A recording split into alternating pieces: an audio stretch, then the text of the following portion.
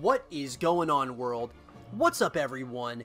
It's Zero here. Today I'm bringing us a brand new Starcraft 2 video. This one is between two players on the WCS Pro circuit, spawning here in the bottom right hand corner of Dreamcatcher LE, playing with the blue Protoss pieces. The series is currently tied up and he wants to keep this series rolling in his favor. His name is MaNa. And his opponent spawning in the cross position, playing with the red Zerg pieces. We have the current best player on the planet. He tied up the series in game number 2, and he wants to take a lead in this grand final series. His name is Serral.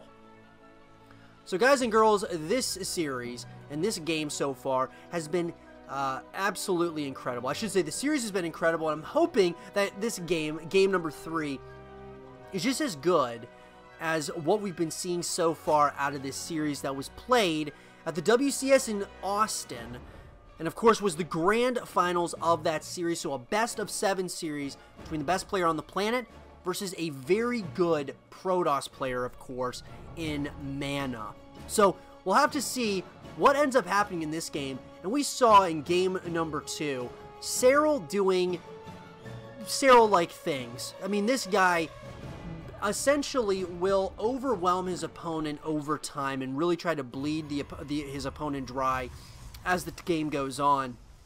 And MaNa tried to stay in it. There are a couple of moments that I felt like maybe Serral was possibly overextending, but in the end, he had just done way too much damage to MaNa, and a couple of Zergling run-bys just sealed the deal by killing probe after probe in that game number 2.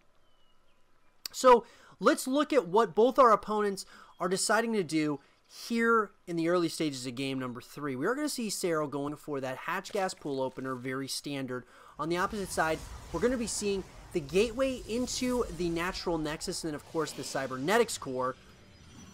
Now it does look like, once again, MaNa's trying to hide this Stargate, and I hate to break it to you, MaNa, but I don't know if you're really going to be able to keep much from Serral. I mean, now there's obviously the possibilities that you'll be able to hide things from Serral, but Serral is so keen on getting information consistently, as we've seen throughout the history of Serral playing this game. He is very good at finding out exactly what's going on at some point or another. That said, though, Stargate's going to be coming in now for MaNa. We're going to see the Warp Gate being researched right now, and then we're going to see the third hatchery coming in for Serral. He's also going to get his Zergling speed upgrade going. We're also going to see out of MaNa, of course, the Phoenix is going to be coming out, most likely to start doing some damage to the Overlord and get an Overlord for its troubles. But Serral will sacrifice that Overlord to get the necessary information that he needs to try to get a little bit of an edge over his opponent. Metabolic Boost, which is the Zergling speed upgrade, is going to be finishing up in a couple of seconds here.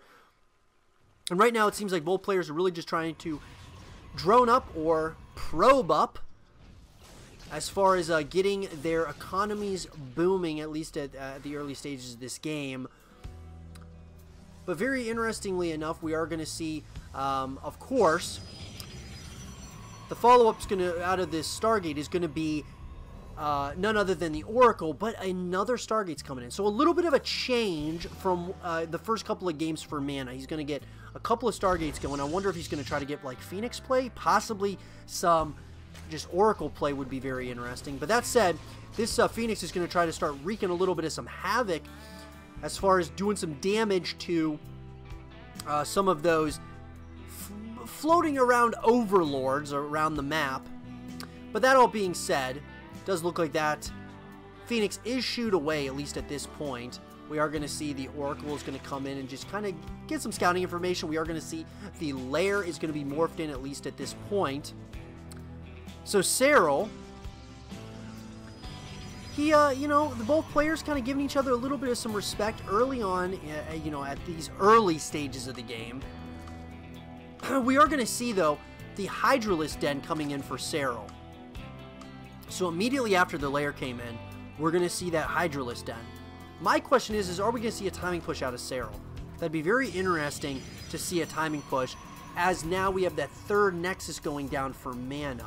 When Serral finds out about this, I wonder if he's going to consider going for a push. We're going to see 3 Phoenixes now out on the playing field. Serral does see all 3 of these Phoenixes.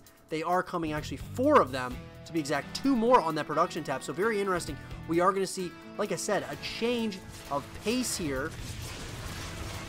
And we are going to now see these Phoenixes are going to try to do a little bit of some damage. I like it a lot. They are going to come in and go ahead and try to get a couple, get a Queen as well as an Overlord. They're going to start moving around the map, try to get some really good scouting information. They're going to come in and go after another Queen, get another Queen for their troubles. And then it looks like they are going to try to get some kills on some of these other units. That includes a Hydralisk as well as some more Overlords. So we're going to have to keep an eye on this, because these Phoenixes, that Phoenix count is starting to really build. Doing a little bit of some damage, picking up some of, you know, some drones.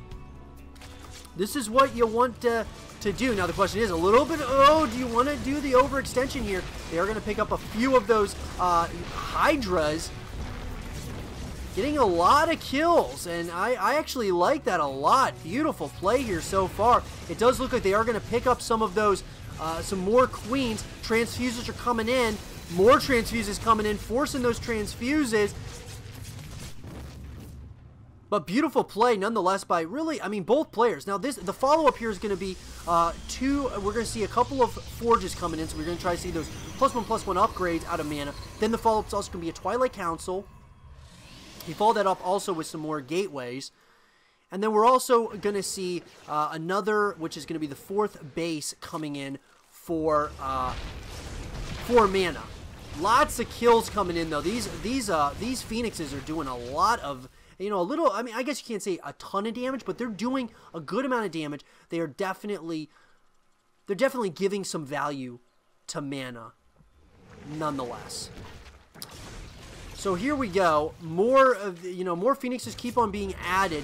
We are going to see Charge being researched right now as well as +1. Another 2. We are also going to see 2 of these robotics facilities are going to be researched right now, or I should say constructed. And these, going to lose a couple of those Phoenixes. You just don't want to lose those Phoenixes for practically free. But all of that said and done, what has Serral done? So he's got his 4th base going to be coming out here shortly. We're also going to see, of course, you know, a lot of the, you know, upgrades coming in for the Hydras at least. And then we're also going to see this followed up with an Evolution Chamber. And then, of course, Digging Claws is going to be researched as well. So Groove Spines is going to be finishing up as well out of that Hydralisk Den. And then we have Charge, of course, is going to be finishing up in less than 10 seconds now. And it does look like these Phoenixes are just trying to wreak as much havoc as they can. This has got to be so annoying for Serral to have to deal with. But you just got to be careful about the overextension. So many of these units are almost dead, as in these, of course, these Phoenixes. Getting kill after kill, though. Just trying to kind of hold Serral back somewhat is really what you need to do. Is just kind of buy yourself some time, create a big, a nice-sized army, and now we've got that 4th base coming in for MaNa. So when I'm looking at this, MaNa is going to be, you know, have a nice advantage over his opponent if Serral decides to not attack. And I wonder if that is kind of in the playbook, so to speak, of Serral at this point. Does he want to start moving across the map? Kind of enough is enough, so to speak. But that said, of course, these Phoenixes have got to be really annoying to kind of deal with. But all in all, Serral doesn't seem to be terribly fazed by it. He's going to go ahead and get his 5th base started. And I wonder if MaNa should just start moving across the map, because now we're going to start seeing the Hive being morphed in. We're also going to see the Spire being constructed as well, and it looks like Serral is starting to move across the map. It's got a lot of Zerglings that are going to start moving across the map. Got to be very careful. But I really think that MaNa should start moving out. I would not, you know, I would try to not allow this 5th base to go down. Missile attacks level 1 is going to be finishing up in about 10 seconds for Serral, so we'll have to keep an eye on that. Here we go. We got a couple of units that are going to be trapped by Serral. Beautiful force fields here by MaNa. Absolutely beautiful play. He is going to see now that the 5th base is going to be going up, and there we go. The cancel does come in. Ground armor level 1's finishing up in less than 5 seconds for MaNa. And this is exactly what MaNa wants. He wants to kind of pin Serral into a corner and just do as much damage as he possibly can, and buy himself some time so he can really create a nice-sized army. Now, here we go. The Greater Spire is going to be started. And so this is going to get interesting very quickly, because we're talking, on the opposite side of the map, a very heavy ground-based unit composition that can't necessarily shoot air, okay, unless you want to talk about the Sentries and, of course, these Immortals or High Templars. And now you got the Archons coming in. But I'm just saying that not a very, you know, if we got a Broodlord switch, which I would say we're about to have a Broodlord switch here, and this might be a very interesting decision by Serral. When these Broodlords finish up, this could get scary for our Protoss player if he does not find out about this soon. Here we go. The Phoenixes are going to try to do a little bit of some damage, get a couple of those Hydralisks for their troubles. Now, we do have the Phoenixes out, and of course he can continue making a lot of Phoenixes, but the Corruptors can do a lot of damage as well. Blink is being researched right now for the Stalkers. We're seeing 7 we're going to see 7 Broodlords coming in very shortly. And both these players are going to have to clash at some point or another. Nice, beautiful storm there by MaNa. But I really think that what MaNa should do at this point is start moving out. Now look, you gotta love the play by Serral. He's planning on having a Zergling run by once again, probably at this 5th base location. Or I should say 4th base location. But that said, here we go. It looks like MaNa is going to start moving out. And once he finds out about these Broodlords, that's where it's going to get very interesting. Now, it does look like he is going to go right after target fire down this base, gets that base right here and right now, and the Broodlords are coming. They are coming, and right now, it does look like MaNa sees it.